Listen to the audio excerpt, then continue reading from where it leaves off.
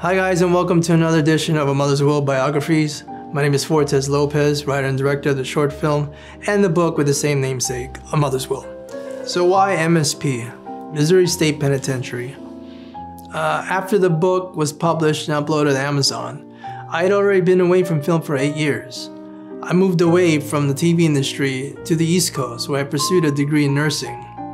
I was always envious back then about the guys I went to school with, who had their projects in the can and screened at film festivals.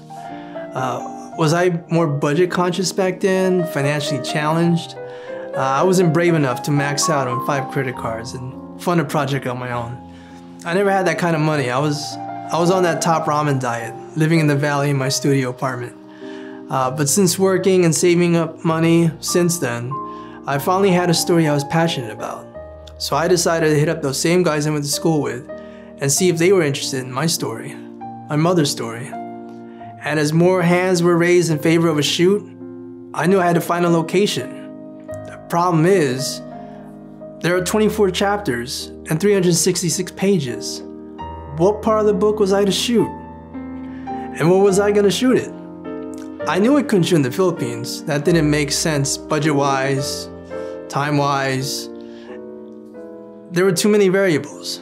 So I decided on having the story set on a military base. This allowed me to shoot the film in the States. Now the last 3 chapters of the book had that sort of crescendo or climactic end, which would leave an impression.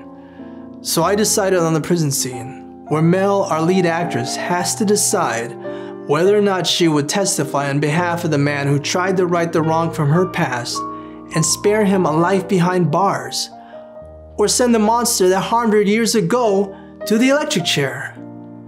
Mel is a very religious person, with no one to talk to. Her savior is what guides her to be successful. He, she, all that is spiritual instilled in her the confidence to overcome and reach for the impossible. What does it mean to save a life? To take away something that was never promised. Her decision would change the fate of everyone in question.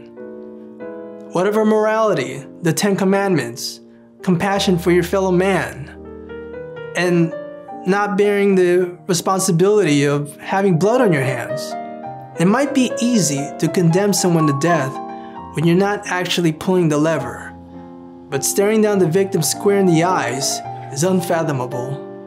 But because of recent events, time had passed, and now what was a fleeting memory had turned into an evil all too real of a reality.